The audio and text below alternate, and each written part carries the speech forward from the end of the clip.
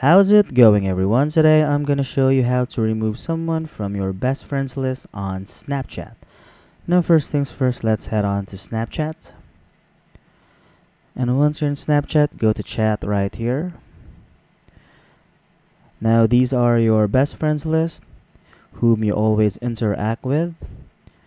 Now to simply remove them is you should stop interacting with them. You should stop sending snaps or sending chats with them, and Snapchat will automatically remove the account or the profile that you stop interacting with.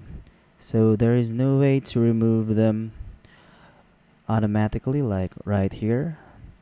There is no remove best friends or remove them from the list. So once again, all you have to do is to stop interacting with them for about a week or two, and Snapchat will automatically remove that certain someone or that certain profile or account from your list. So that's it for this video, everyone, and if you find this helpful, be sure to give it a like, subscribe, and click on that notification bell to be notified for future videos. Bye!